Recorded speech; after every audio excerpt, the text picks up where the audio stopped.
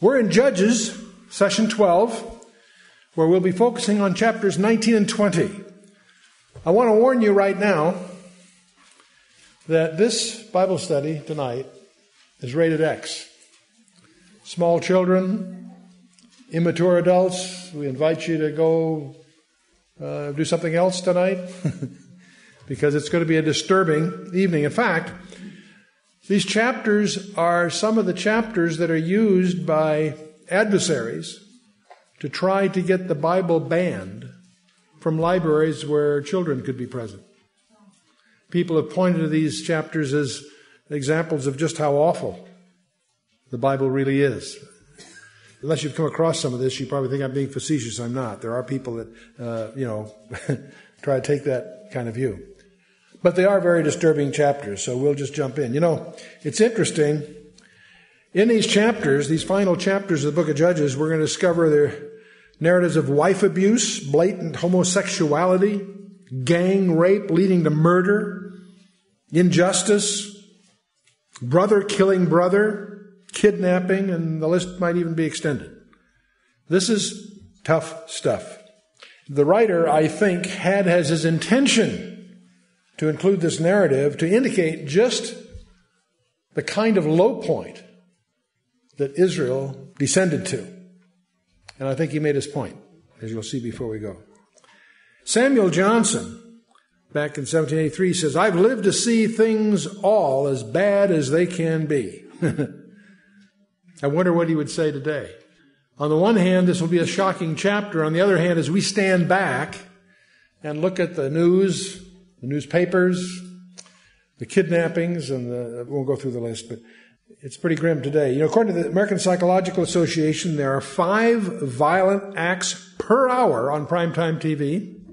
And on Saturday mornings, when your children are watching cartoons, the violent acts per hour multiplied by 5 times. Now, admittedly, they're just cartoons, and yet that's what they are, Now, this chapter is going to open with that familiar refrain. In those days, Israel had no king. We've seen in chapter 17, 18, and so forth, that idolatry had characterized the nation. The coming chapters that we're going to encounter will point to anarchy, injustice, and so forth, partly due to the fact they had no central authority. You might realize, I think, that many scholars assume that Samuel was the writer of the book of Judges. In any case, the book of Judges certainly sets the stage for Samuel and the advent of the kings, Saul, David, and so on.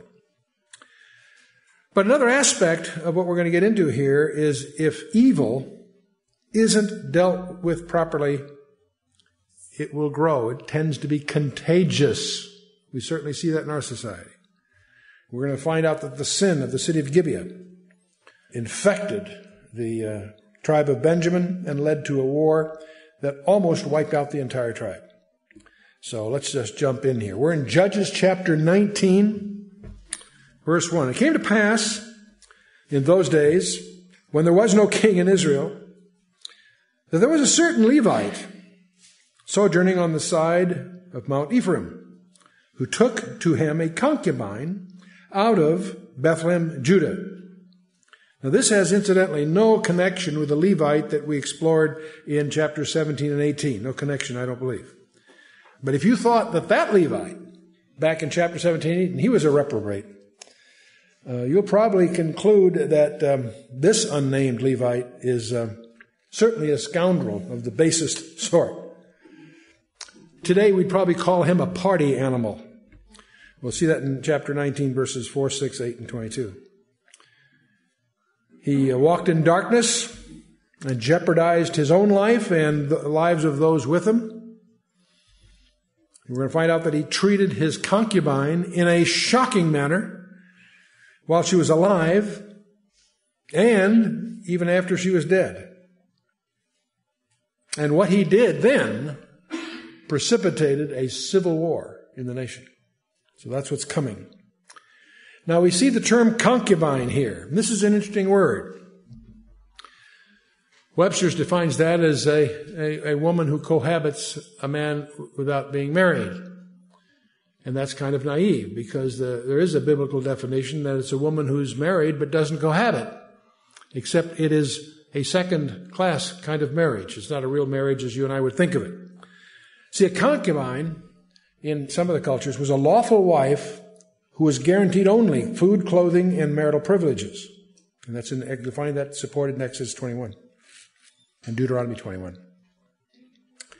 Any children she bore were considered legitimate, although they didn't necessarily inherit. So it's a complex. Not as simple as just, well, he had a mistress. No, it's not that simple. If a man's wife was barren, he sometimes took a concubine in order to establish a family. We saw that happen, of course, with Jacob and the 12 tribes. 2 wives and 2 concubines, in effect. Called a wife in many contexts. Now, the law controlled concubinage, but the Lord did neither approve nor encourage it. You'll find a number of Old Testament men. Let's see, I think I've got some. The Old Testament that had concubines. Abraham had concubines. Jacob, Gideon, Saul, David, and Solomon. Solomon had a lot of wives, 300 wives and 700 concubines. He took a concubine out of Bethlehem, Judah. His concubine played the whore against him and went away from him unto her father's house to Bethlehem, Judah, and was there 4 whole months. So this is an unfaithful concubine. Her husband arose, verse 3, and went after her to speak friendly to her and to bring her again, having his servant with him and a couple of asses, and she brought him into her father's house, and when the father of the damsel saw him, he rejoiced to meet him. So he and his father-in-law get along great. I want you to notice the hints here too. This guy is not poor. He's got resources. He's got a servant. He's got a couple of asses, which is not trivial in those days. And he comes to his father-in-law's house and to make reconciliation with his unfaithful concubine. He and his father-in-law discovered they enjoyed each other.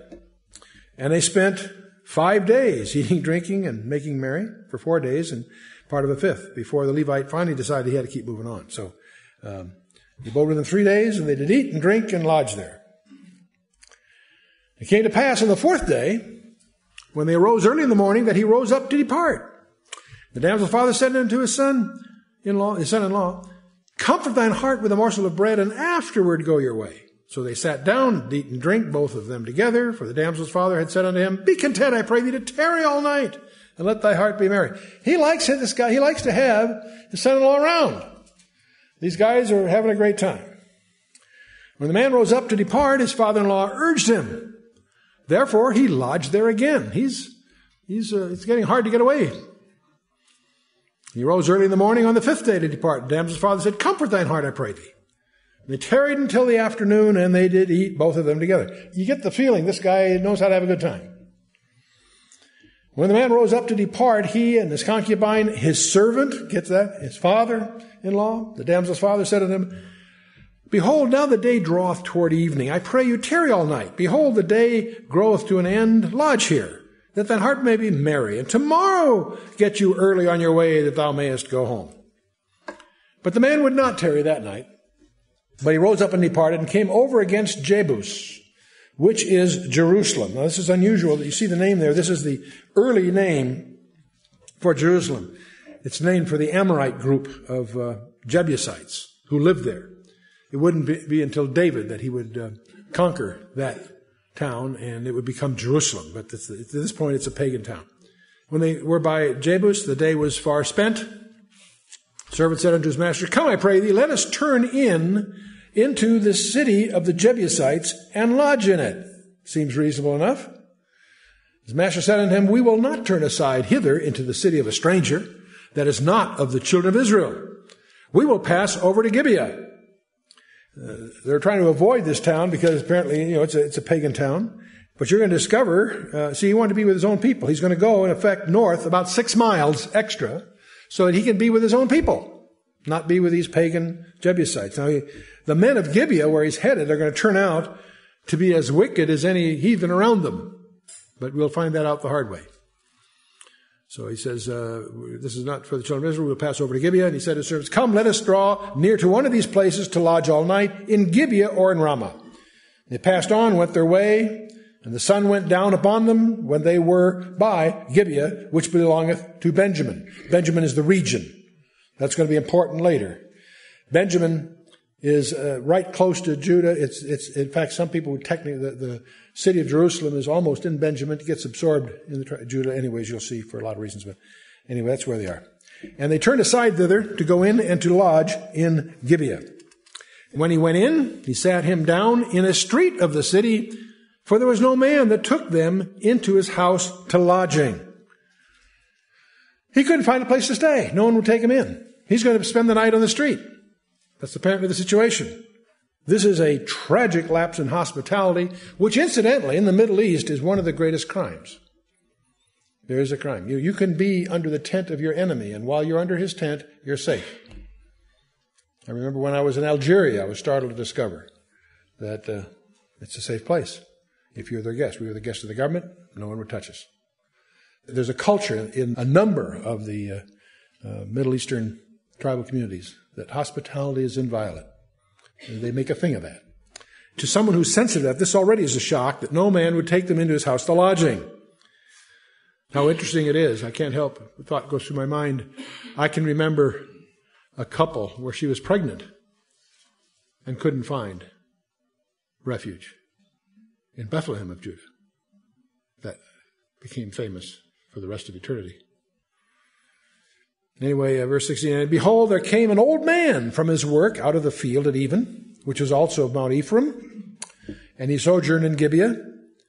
But the men of the place were Benjamites. So Gibeah is a place of Benjamites, but it happens that there's this old man who's coming in from the field who happens to be from Ephraim. He is going to, when he lifted up his eyes, he saw a wayfaring man in the street of the city. And the old man said, whither goest thou? And whence comest thou? So where are you going? Where are you from? What's going on? Hey, fella, what's happening? He said unto him, we are passing from Bethlehem, Judah, toward the side of the Mount of Ephraim. From thence am I. And I went to Bethlehem, Judah, but I am now going to the house of the Lord, and there is no man that receiveth me to house.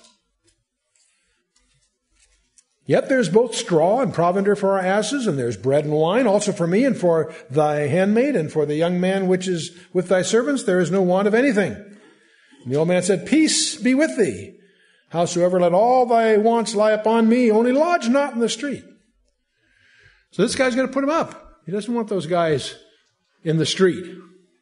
See, this will probably remind you, for in many ways, it will remind you of Genesis 18 and 19. Sodom and Gomorrah.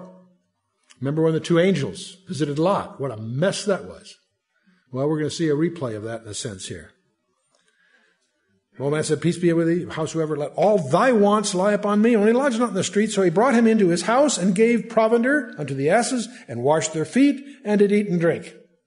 So everything's going swimmingly here, huh? Except here it starts to get pretty grim. Now, as they were making their hearts merry, this guy knows how to live, doesn't he, huh? Behold, the men of the city, certain sons of Belial, beset the house round about and beat at the door and spake to the master of the house, the old man, saying, bring forth the man that came into thine house that we may know him. And that means exactly what you think it does, to experience him. These are the homosexuals of the city, just as they were threatening the two angels that were in Genesis 19. And by the way, just as a footnote in this, when you study Genesis 19, you may recall Genesis 18, the Lord and two angels visit Abraham. The two angels have an errand to run in Sodom and Gomorrah. And Abraham and the Lord get into an interesting discussion. The Lord says, he shares with him what's going to happen. And that's a passage in Genesis 18 you really have to somehow read. If you have the gift of dialects, if you can, I don't happen to have, but some people are very clever, they can do, if you can read that with a real Jewish accent, you need to read Abraham's negotiations with God. What if there's 50 righteous there? Well, if there's 50 righteous, I'll spare the city. Well, what about it's 45? 40? He goes through this whole routine. There's a very interesting principle announced there. As long as there's any righteous, the city will be spared. He gets down to 10, and even there, Abraham realizes he's pushing his luck, so he backs off. But then in Genesis 19, these two angels come to the house of Lot, and the same kind of thing happens. The homosexuals want to take these guys. And Lot even offers his daughters to this mob rather than let them violate his guests. Strange. Hard for us to understand, even that. Of course, they're angels. They use supernatural means to blind the people around and put them to confusion. This guy's this Levite and his concubine don't have those kind of gifts. So this mob is trying to experience his guest. And we will learn a little bit later tonight that they were threatening his life. This isn't just a rowdy bunch. It's really serious. He felt that his life was at risk. And so that's a dimension we might miss if we just read this sort of casually. These men were indulging in obviously practices that are contrary to nature. I encourage you to read Romans 1, verses 24 through 27, if you have any doubts about that. The laws of God in Leviticus 18:22, Leviticus 20:13. You might take a good look at 1 Corinthians 6 while you're at it. So the word no in Judges 19, verse 22 means to have sexual experience with. And they were excited because there is a new man in town. They wanted to enjoy him. So the man, the master of the house, went out unto them and said unto them, Nay, my brethren, nay, I pray you, do not so wickedly. Seeing that this man is come into mine house, do not this folly. So the owner of the house is trying to quiet this down. But he's not going to succeed, obviously. What's hard for you and I to grasp is the bizarre offer he makes this unruly mob. He says, Behold, here is my daughter, a maiden, and his concubine. Them I will bring out now. And humble ye them, and do with them what seemeth good unto you. But unto this man do not so vile a thing. This is weird stuff. Depraved, yes. But what's also strange is that he would regard the violation of his male guest as a more serious crime than the violation of his daughter and this concubine. We can't relate to that. We can't grasp that. But anyway, the men would not hearken to him. So the man took his concubine and brought her forth unto them. In other words, they didn't take the daughter, but he took his concubine and offered it to this crowd. Brought her forth unto them, and they knew her and abused her all that night until the morning. And when the day began to spring, they let her go. Then came the woman in the dawning of the day and fell down at the door of the man's house where her Lord was till it was light. And she doesn't survive the dawn. Her Lord rose up in the morning. This guy went to bed. He went to bed. Her Lord rose up in the morning and opened the doors of the house and went out to go his way. He was going to go on. He didn't go out to look for her. Had a good night's sleep. Came out, and he was going to go on his way. You've got to be kidding. And behold, the woman, his concubine, was fallen down at the door of the house, and her hands were upon the threshold. In other words, he goes out to leave, and he stumbles over her. There she is. It wasn't some search. He didn't rouse some neighbors to go after these guys or anything. Went to bed, had a good night's sleep. He said to her, Up, let us be going. But none answered. The man took her up upon the ass, and the man rose up upon the ass, and the man rose up and got him unto his place. And when he was come into his house, he took a knife,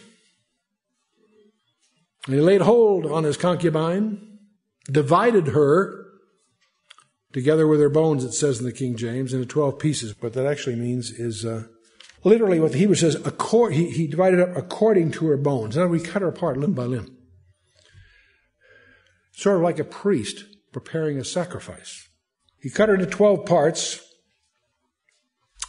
and sent her into all the coasts of Israel. Most scholars read that as what she did. He cut her up into 12 parts and sent a part to each of the 12 tribes. And it was so that all that saw it said, There was no such deed done nor seen from the day that the children of Israel came up out of the land of Egypt unto this day. Consider of it, take advice, and speak your minds. It had the desired effect. It shocked the whole nation. In a sense, that's the only encouraging thing we've read so far. At least they were outraged. It's difficult for us to understand this passage, but it was also difficult for his contemporaries to understand it. And of course, what he meant to do, of course, is arouse the nation for some kind of hearing. He also may have been in his way trying to charge them with accountability for the death of his concubine. He certainly wanted to mobilize the support of the tribes to punish the men of Gibeah who had killed him. But, strangely, he's the one that ought to be accountable for her death. He may be outraged here, and we're going to see what happens, but he's the guy that made it possible. He's the guy that gave her to that crowd of perverts. There was no such deed done nor seen from the day that the children of Israel came out of the land of Egypt unto this day. Consider it, take advice, and speak your minds, and indeed they too. And the next chapter, chapter 20, deals with the assembly and what happens here. Then all the children of Israel went out, and the congregation was gathered together as one man, from Dan even to Beersheba, unto the land of Gilead, unto the Lord in Mizpah. From Dan to Beersheba. This is a phrase that's sort of like we would say in the United States, from Maine to California. Dan was in the uttermost parts of the north. Beersheba is down in the Negev, in the desert. The phrase is intended to embrace the land. What's interesting about that phrase, by the way, it's a phrase that generally doesn't get used before the days of Samuel. It's one of the hints that it was probably Samuel that actually wrote this. It's a phrase that he uses. And the chief of all the people, even of all the tribes of Israel, presented themselves in the assembly of the people of God, 400,000 footmen that drew the sword. Now, when he says of all the tribes, I'm assuming it's 11 tribes. The Benjamites were invited, but I don't think they showed up. You'll see why. 400,000 of armed, trained warriors. Get that in your mind as we go. Gilead, by the way, is a term used, we should be familiar with by this time in the book of Judges. It generally is an idiom referring to the Transjordan, the people on the other side, east side of the Jordan. The East Bank, if I can use that expression. And Mizpah is about 4 miles north of Gibeah, 8 miles north of Jerusalem. It's interesting that this took place before, in the time of the Judges, before there was a king, but they were able to muster a crowd. They didn't have a central government as such, but the tribes were still united and were able to muster troops and were able to wage war together. That itself is an interesting observation. The children of Benjamin had heard the children of Israel were going up to Mizpah. Then said the children of Israel, tell us, how was this wickedness? So he gets a chance to tell his story. So the Levite, the husband of the woman that was slain, answered and said, I came into Gibeah that belongeth to Benjamin, I and my concubine, to lodge. And the men of Gibeah rose up against me, and beset the house round upon me by night, and thought to have slain me. See, this rabble-rousing crowd was probably more serious than we'd probably give it credit for being, so to speak. And my concubine have they forced that she is dead. So his position is, and it's probably not unreasonable in a sense, is that they threatened his life. He had to, he in effect had to do this under a threat of being killed. So that certainly is excuse, but it may also have been justified. In any case, I mean, his view could be justified. And I took my concubine and cut her in pieces and sent her throughout all the country of the inheritance of Israel, for they have committed lewdness and folly in Israel. No kidding. Behold, ye are all children of Israel. Give here your advice and counsel. So the Levites got his day in court, so to speak. He tells his story, his sending of this grotesque package to each of the 12 tribes has had its effect. They've gathered together and are hearing him out. And of course, they are indeed outraged. All the people arose as one man, saying, we will not any of us go to his tent, neither will we any of us turn into his house. But now shall this, the thing which we will do to Gibeah, we will go up by lot against it. It's a unanimous situation. And we will take 10 men of 100 throughout all the tribes of Israel, and 100 of 1,000, and 1,000 out of 10,000, to fetch victuals for the people, that they may do, when they come to Gibeah of Benjamin, according to all the folly that they have wrought in Israel. And so all the men of Israel were gathered together against the city, knit together as one man. So they have 1/10 of the troops gather supplies for the rest of them who are going to do the fighting. That's really what seems to be going there. And so they issue a verdict and they do a vow. The verdict was that the men of Gibeah were guilty and should be handed over to the authorities to be slain. And that's according to Deuteronomy 13, incidentally, verses 12 to 18. There's a vow that you haven't got to yet. The vow that we'll come into later is that they also represented that none of the tribes would allow their daughters to be in marriage to the men of Benjamin. And the tribes of Israel sent men through all the tribe of Benjamin saying, "What wickedness is this that is done among you? Now therefore deliver us the men, the children of Belial that were in Gibeah, that we may put them to death and put away evil from Israel." So they're out to hang these guys. You can understand how they feel. But the children of Benjamin would not hearken to the voice of their brethren.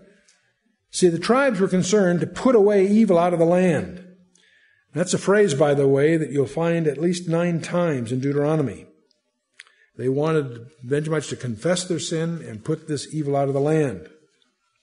According to Leviticus 20, verse 13, homosexuals were to be put to death. But that wasn't the crime that they're judging. See, since the Levite had willingly given his concubine to the men of Gibeah, you can hardly call their sin adultery. It's sin, but not adultery. The penalty for rape was death, and gang rape would be even more serious. Deuteronomy 22. Now, the tribe could also be quoting here a law concerning the wicked men of a city. In Deuteronomy 13, 12 to 18, and they might be using that for their basis of action. So, even though you may want to split hairs on some of these things, obviously they were guilty. Obviously they were due for some serious confrontation here. But the Benjamites won't buy into this. They're going to take up arms against the 12 tribes. How many do we have? 400,000 among the 11 tribes? The entire tribe of Benjamin is 27,000. You've got to be kidding. 20 to 1 odds? The children of Benjamin gathered themselves together out of the cities unto Gibeah to go out to battle against the children of Israel. The children of Benjamin were numbered at that time out of the cities 26,000 men that drew the sword, beside the inhabitants of Gibeah, which were numbered 700 chosen men. Among all his people there were 700 chosen men left-handed. Everyone could sling stones at a hairbreadth and not miss. Now, this brings up, and let me remind you, something we went into when we were in chapter 3 of the book of Judges. You need to understand that the Benjamites were known for their ambidextery. There's one guy by the name of Ehud that becomes the hero, of course, in chapter 3 of the book of Judges. The word there in the Hebrew is iter, which means bound, impeded. What it usually means is impeded on the right. That means they're left-handed. So a man handicapped in the right hand is the way it's used there in chapter 3. And of course, Ehud was distinctive in that he was unable to use his right hand. He was impaired. So he was impeded in a different sense. So he was left-handed by necessity. But Ehud turns that to his advantage, because he goes to his workshop and builds a 20-inch double-edged sword. And he puts the sword in his right side, because he's got a left hand. In those days, it was conventional for warriors to have they were right-handed, and their sword would be on the left side. And so because of his infirmity, he was able to hide this sword, and they didn't when they frisked him. So he went to Eglon, the king that he was going to assassinate, and he plunges this sword as the whole thing gets lost in the rolls of fat. And because he gets them by surprise, he gets out of there. And there's that whole story I remind you. But again, this idea of left-handed, in that case, it was a handicap situation. In this case, it's an allusion to the tribe of Benjamin. And these 700 could sling stones at a hairbreadth and not miss. They were professionals. They were warriors. They were sharp. 700 of the 26,000, or maybe in addition to 26,000. But they're going up against 400,000. And the men of Israel, beside Benjamin, were numbered 400,000 men that drew the sword. All these were men of war. The children of Israel arose and went up to the house of God and asked counsel of God and said, which of us shall go up first to the battle against the children of Benjamin? So they went to the house of God. They went to the tabernacle, which is probably at Shiloh. It might have been at Bethel, and there's some scholastic debate. It apparently would shift sometimes from one to the other. But in any case, they went to the tabernacle. They did it by, presumably, the Urim and Thummim and whatever. They found out what God wanted them to do. And it says, the Lord said, Judah shall go up first. I want you to watch this because it raises some very strange issues. The Lord told him, let Judah go first. And the children of Israel rose up in the morning and encamped against Gibeah. And the men of Israel went out to battle against the Benjamin. And the men of Israel put themselves in array to fight against them at Gibeah. And the children of Benjamin came forth out of Gibeah and destroyed down to the ground of the Israelites that day 22,000 men. Of Judah. Wait a minute. I thought God said that they should go against, and Judah should go first. Judah gets clobbered. 22,000. I infer, for reasons I'll show you in a little bit, that the Benjamites lost maybe 1,100. They wiped out 22,000 from the tribe of Judah. And the people, the men of Israel, encouraged themselves and set, I don't know how, and set their battle again in array in the place where they put themselves in array the first day. The children of Israel went up and wept before the Lord until evening and asked the counsel of the Lord, saying, shall I go up again to battle against the children of Benjamin, my brother? The Lord said, go up against him.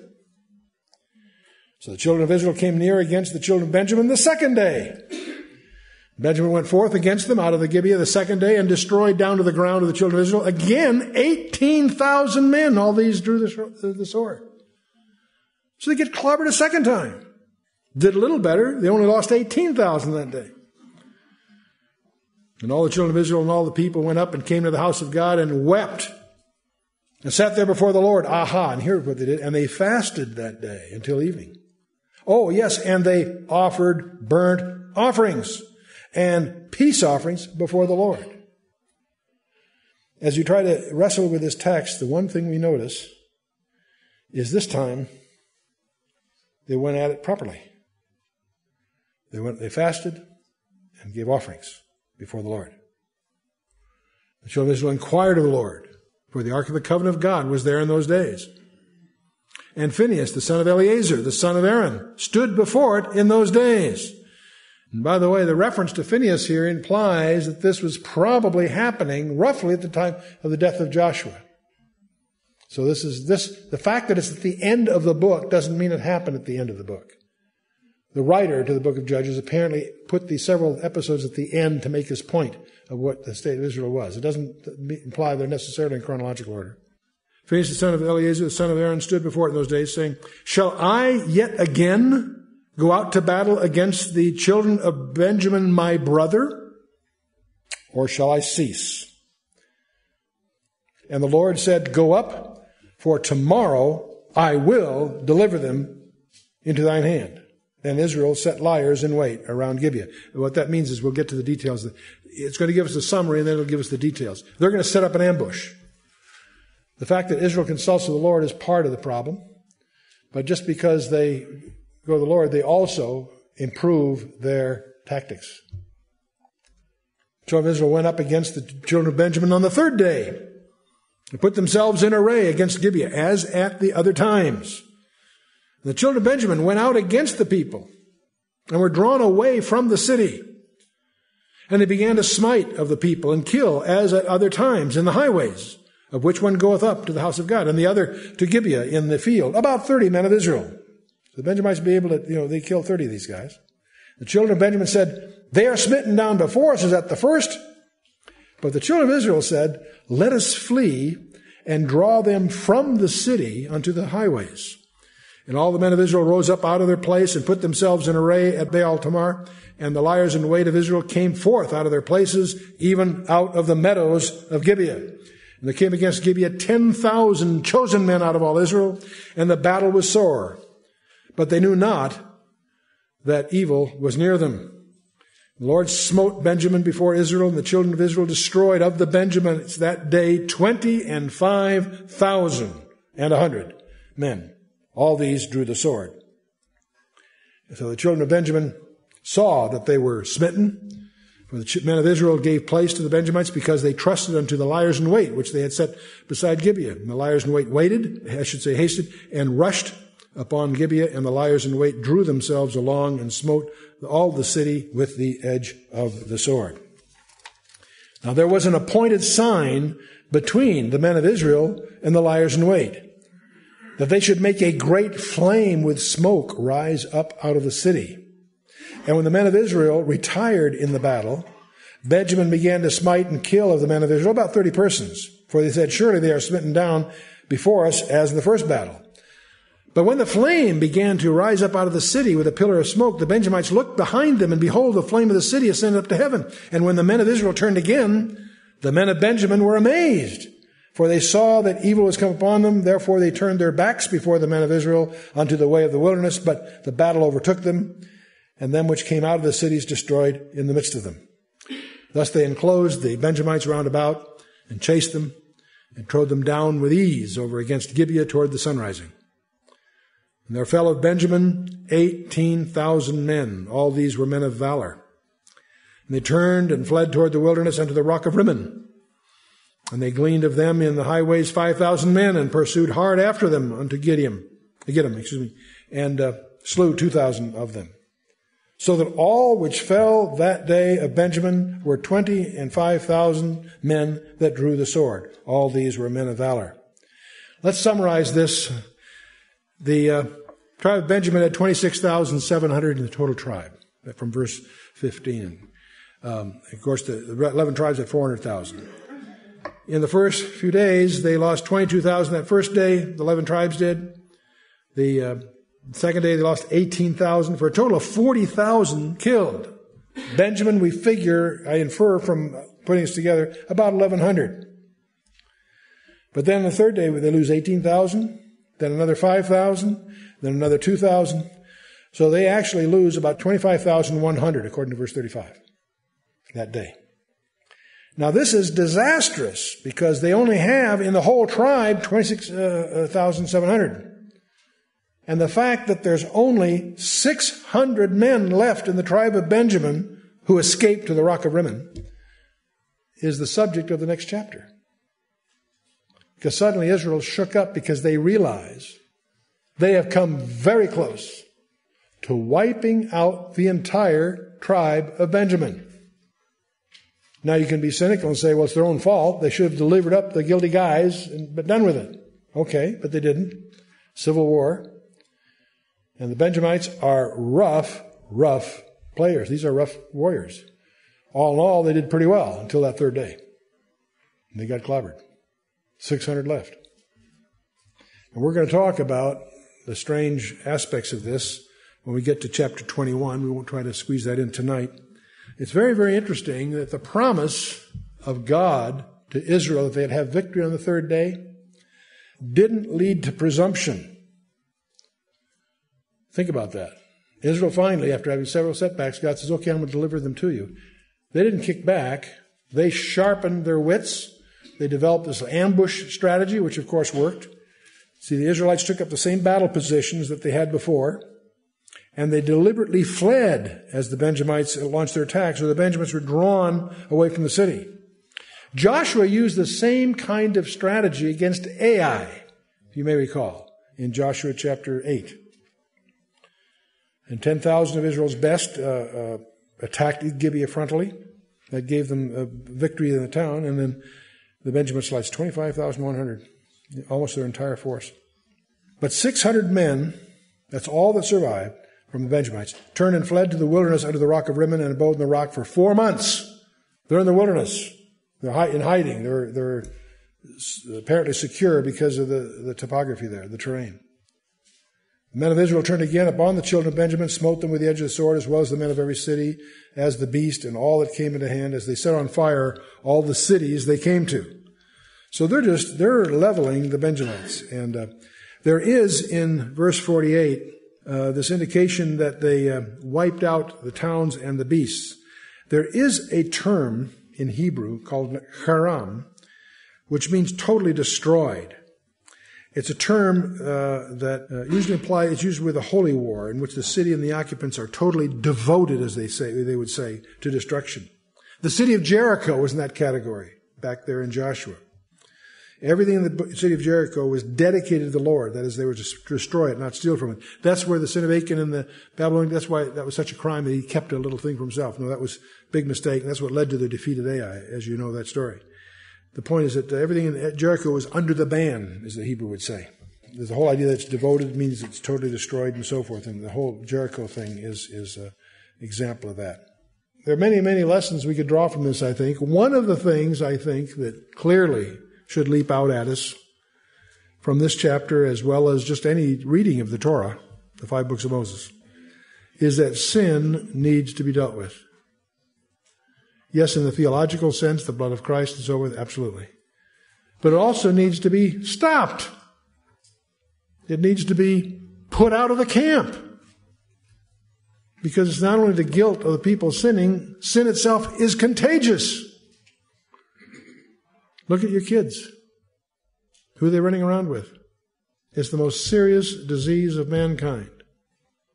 It derives from a genetic defect called sin. God takes sin seriously. We've just finished the study of the book of Leviticus. I call it the most neglected book in the Bible, but it's important to really understand that God takes sin seriously. And we look at this, and of course, one of the purposes of this book of Judges, it's coming to a climax as we finish it up, is to recognize the depths to which Israel had fallen. And there are important historical and contextual issues there to set the stage for 1 Samuel and what comes. But it's also interesting, I think, that the book of Judges is in many respects surprisingly prophetic. Those places where the successors, the generation after Joshua, failed to follow through and root out the Canaanites, led to pockets of their enemies that are there today. Hebron, the Golan Heights, the Gaza. Make a map of those places that there were pockets that weren't dealt with, and they are the same places that are in the news on the front pages today. It's prophetic in that sense. I think the book of Judges is prophetic in another sense, that is, everyone did what was right in their own eyes. There was no king in Israel. The Word of God, four conditions that characterize the whole book. There was no king in Israel. Everyone did what they thought was right in their own eyes. The Word of God was disparaged or ignored, and they were in bondage. And that's our world today. There is no king in Israel. The good news is the king is coming. There'll be a false king coming first, but the real king will be coming to take charge for what he paid for. The 7-sealed book in the book of Revelation is the title deed. And the biggest escrow in the history of the universe will close when he comes to take that and take what he purchased. Everyone did what's right in their own eyes. That's true in our country. We have value relativism destroying the rule of law in this country. Everybody did what's right in their own eyes. Ask the executives of these corporations that stole. They did what was right in their eyes.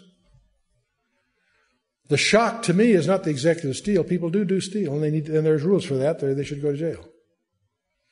What shocks me is the referees were involved. If you ever spend any time with professionals from the Big 8 accounting firms, that's the expression from the old days, the Big 8, obviously there's been mergers and stuff. They used to take themselves very seriously. Ethics, precision, and so forth was the idol before which they worshipped. To have them involved in these frauds, apparently, is shocking. Everybody's doing what's right in their own eyes. Scary stuff. And of course, the Word of God is being disparaged in our land. Praise God where it isn't, and we need to do everything we can to promote, encourage, and illuminate the Word of God every place we can, so the Spirit can move. Let's stand for a closing word of prayer. Let's bow our hearts. Father, as we delve into your word and we see the days of the time of the judges, we're appalled, and yet, Father, we also feel we're looking in the mirror, because our own land, with its heritage, which is so widely disparaged, is also at risk.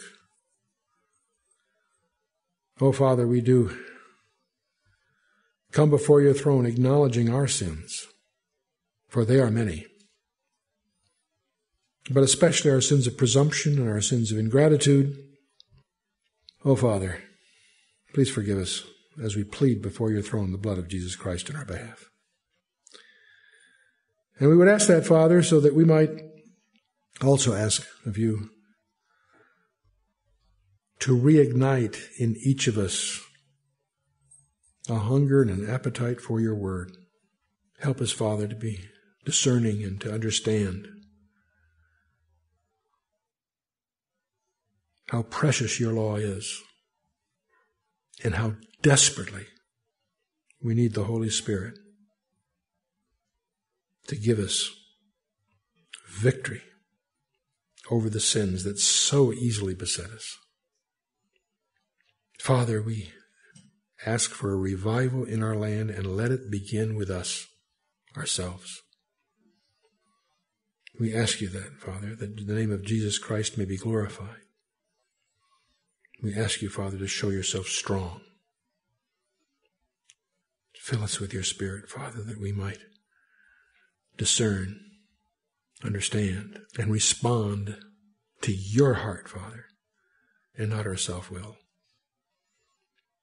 As we commit ourselves before you, Father, into your hands without any reservation, in the name of Yeshua, our Lord and Savior, Jesus Christ.